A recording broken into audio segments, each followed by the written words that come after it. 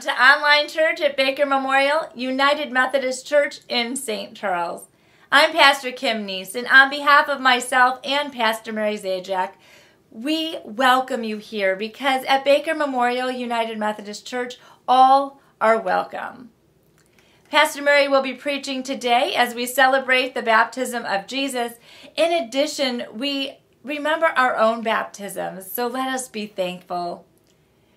Today, our liturgist is Paul Contorado, and our musicians are Jeff Hunt and Mark Edwards. We also give a shout out to Mandy Hale, Rob Hale, and Michelle Claney for all the behind-the-scenes work that they do each and every week. Baker Memorial United Methodist Church is an active church, and spiritual formation is such an important role of growing in your faith. And so we have 3 offerings on Sunday mornings for adult recharge small group classes, as well as an online opportunity that we would love to invite you to. It's called Searching for Sundays. You can go to bakermemorialchurch.org and register for that there, or you can even go to our new church app. You can also find how to do that on our website. Well, men, we're shouting out to you. There is a men's breakfast next Sunday, January 15th. Join the men in Wiley Hall at 8 a.m. where there'll be a breakfast, a speaker, and a great devotion. It's a great time of fellowship. We hope that you can make it and invite your friends to come as well.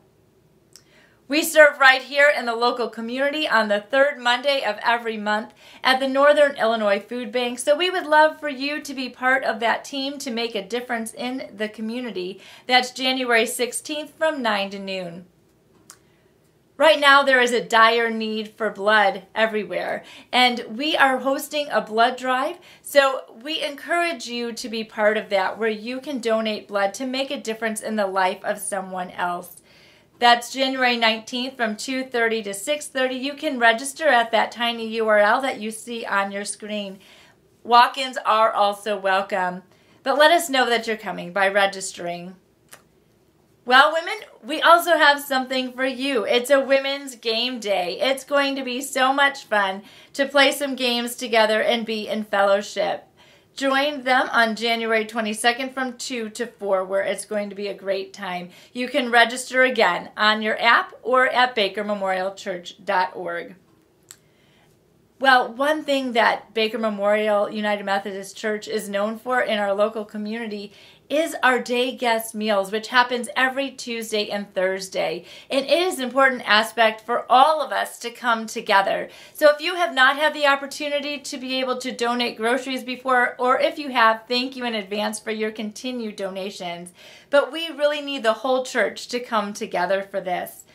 So all you have to do is go to this tiny URL and see what groceries are needed. It's listed out there exactly what you need. You bring those grocery bags into the church. Mid-Valley will take care of the rest. They'll go ahead, prepare the food, they'll make the food, serve the food, and clean up afterwards.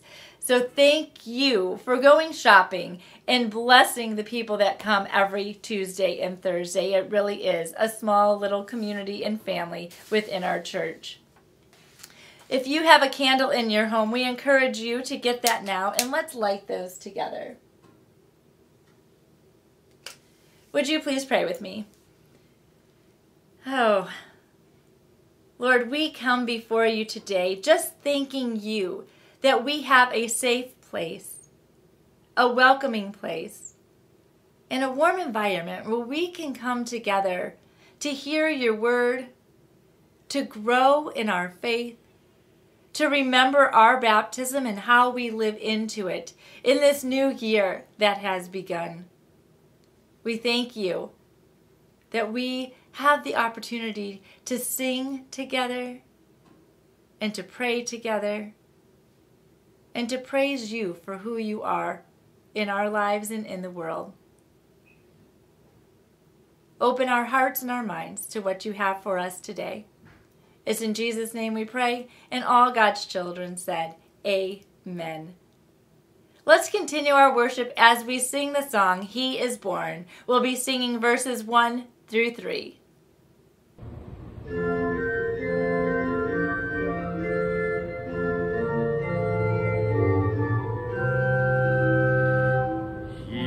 is born the Holy Child. Play the oboe and bagpipes merrily. He is born the Holy Child. Sing we all of the Savior mild. Through long ages of the past, prophets have foretold his coming.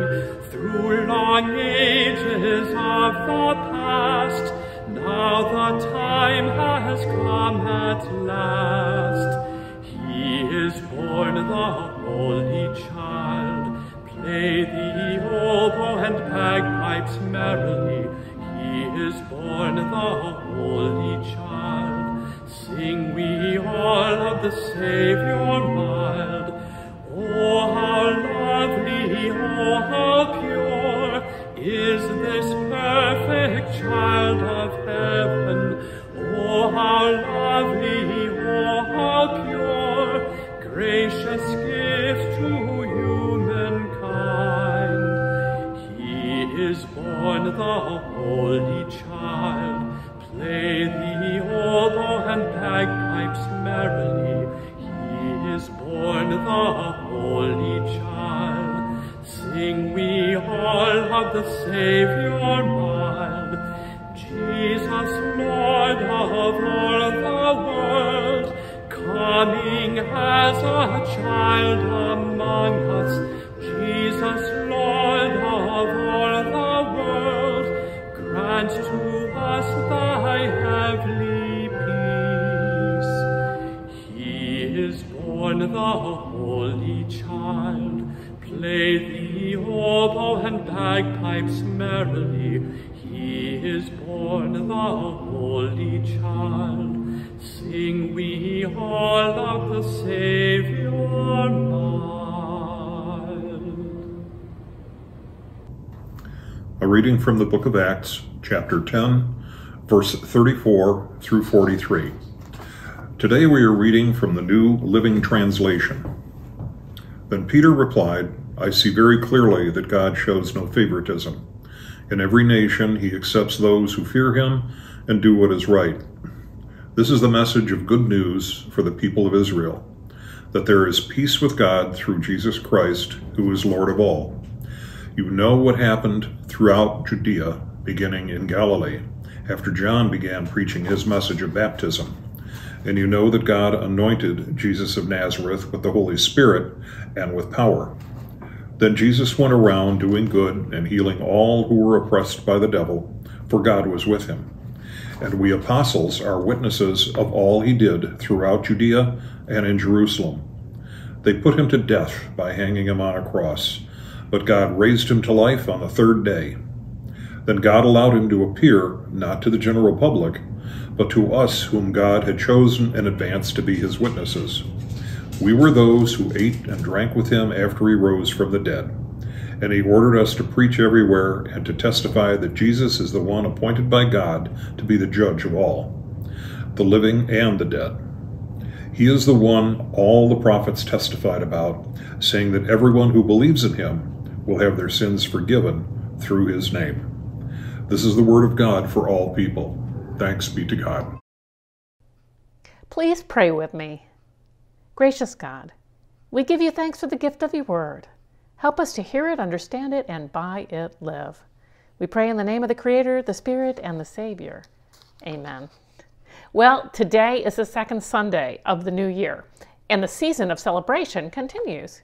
We've had celebration after celebration lately. We celebrated the birth of Jesus on Christmas Day, often by gathering with family and friends, exchanging presents, and enjoying a feast.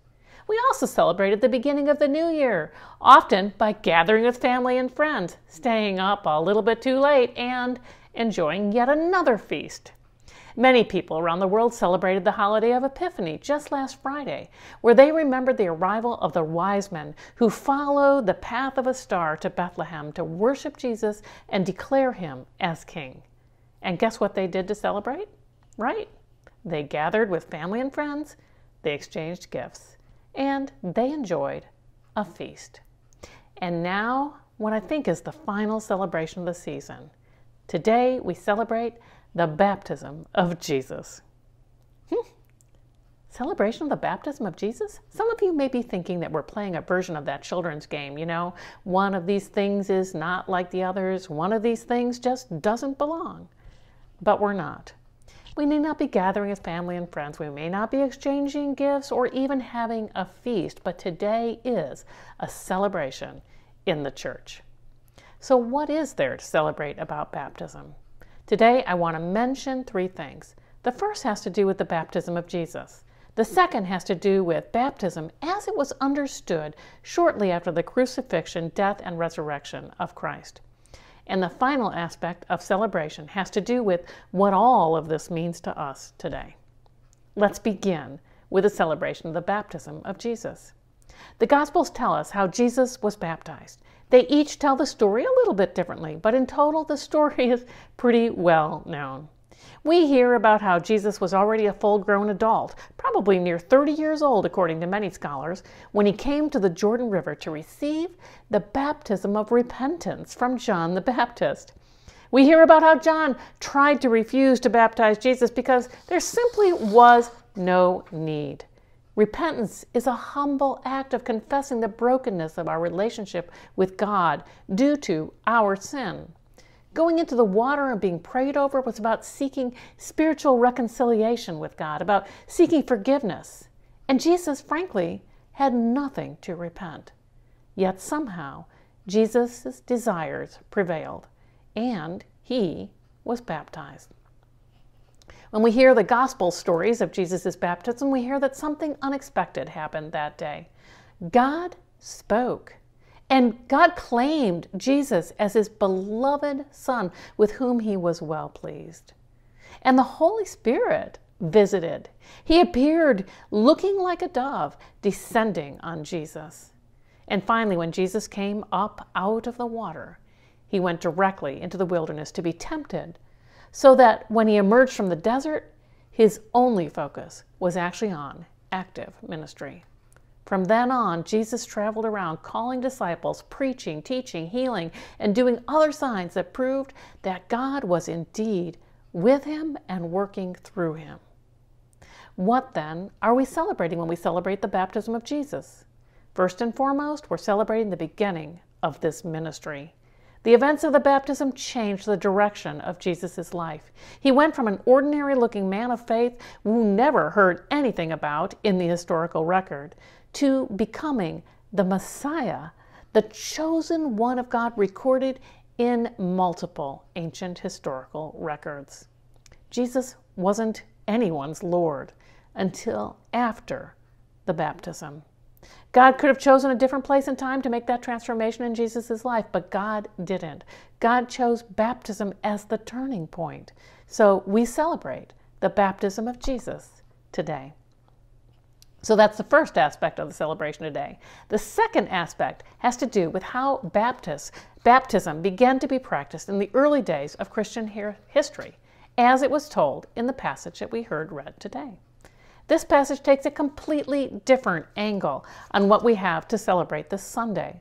Where the Gospels focus on how the baptism of Jesus actually unfolded, essentially painting a picture of the events in words, this passage barely sketches the outline of the baptism itself.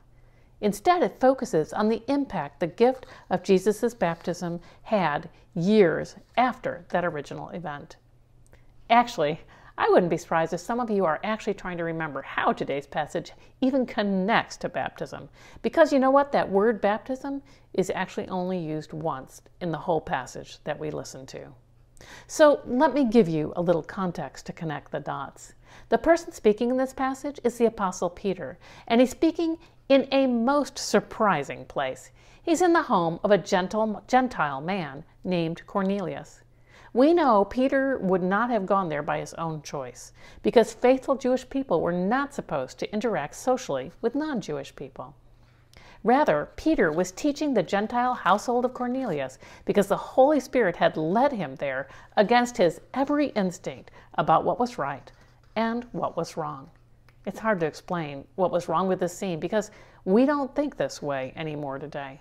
However, in Peter's understanding, Gentile people were ritually unclean, and ritually clean and unclean things should never mix. If we go back to our thinking about children's games, this is kind of like one of those children's matching games. You know, the ones where you turn over 2 cards, and if they match, you get to keep them both. This is like turning over 2 cards, one with the face of Peter and the other with the face of Cornelius, and knowing immediately that these 2 things could never go together.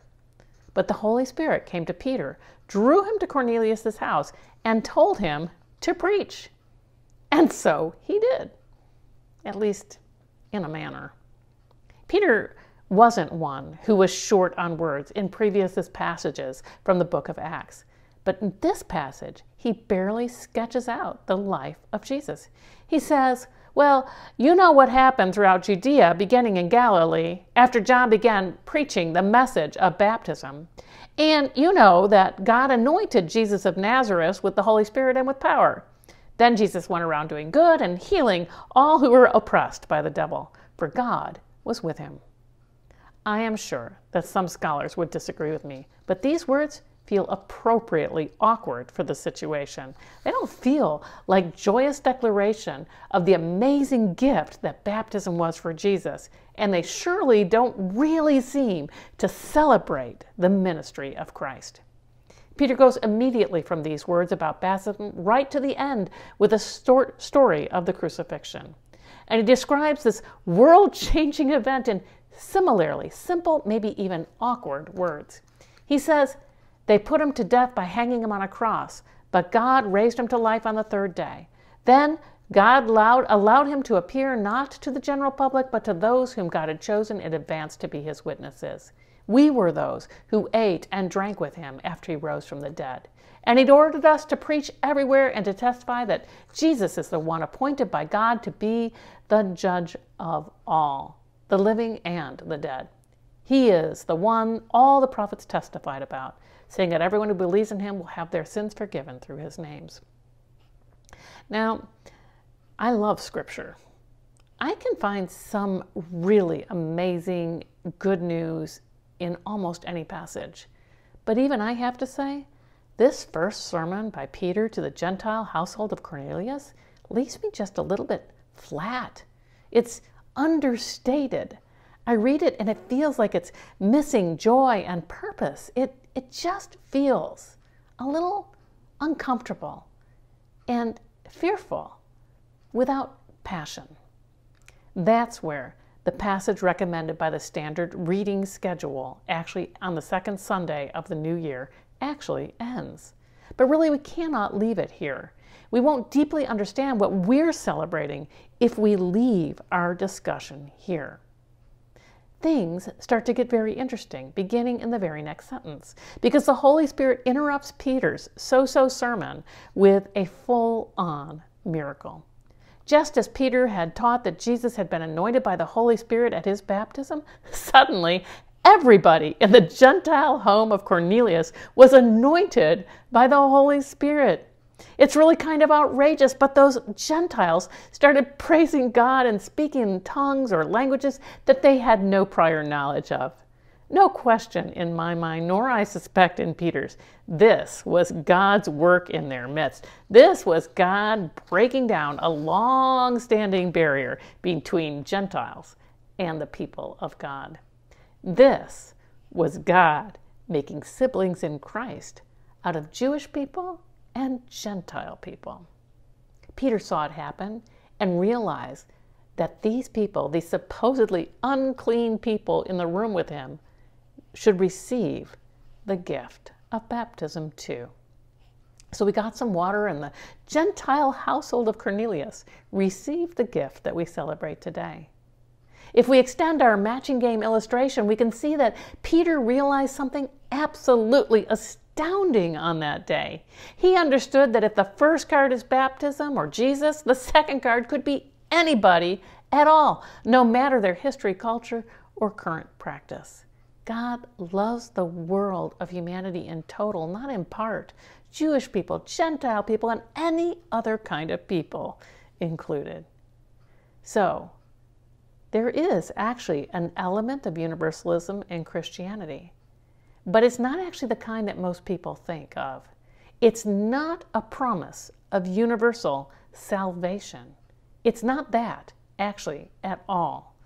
Rather, the universal part is a universal invitation to come and follow Jesus, to come and receive this anointing of the Holy Spirit, to be changed in the waters of baptism from living a life for yourself to living your life for God. That's the second thing that we celebrate today. All of humanity is included in God's matching game when it comes to the invitation to become children of God. I hope you can understand how barrier-shattering and faith-changing that moment was. The Spirit asked Peter to take an inconceivable risk. He declared all people clean, no one excluded. The moment recorded in the scripture would cause arguments within the community for years to come. In fact, even through to today, when for whatever reason we still want to draw a boundary of inclusion based not on evidence of the Holy Spirit's presence, but rather on any other number of criteria. So that's already a lot to celebrate. We celebrate the baptism of Jesus that began his ministry and the opening of baptism to all people. Finally, we come to the point of celebrating the gift of our own baptism. If you've already been baptized, this is the day we remember how important that moment was for us. This is the time we remember that we either came on our own or were brought by someone responsible for us to be blessed by this gift of baptism in water and the Spirit. Today we celebrate that our sins are not only forgivable, but forgiven if we are willing to recognize that offer. Today we celebrate that baptism has grafted us into God's family and bound us together as siblings in Christ. Today we celebrate that within each baptized person there is a manifestation of the Spirit. It may be small. We may have tried to ignore it our whole lives, but at some point we received the gift of God's Spirit that will never leave us nor forsake us and wants more than anything to guide our lives. It's a lot to take in. It's a lot to celebrate. Not so much with parties and gifts, but with prayer, an inner sense of joy, and at some level, a remembrance of the responsibility that baptism brings to live our lives in a way that accepts and reflects the gifts we have received. Baptism is a gift that comes with expectations. So when we celebrate our baptisms, we often find ourselves moved to just a bit of repentance as well. Now, some of you may not have received this wonderful gift as of yet. If not, I'd invite you to prayerfully consider. And I offer actually to make myself available to help you discern if it is right for you. But even so, there's plenty of celebration for you too. The gift of baptism gave the Holy Spirit to people across the ages so that they would record the scriptures and write beautiful spiritual music that forms our souls still today.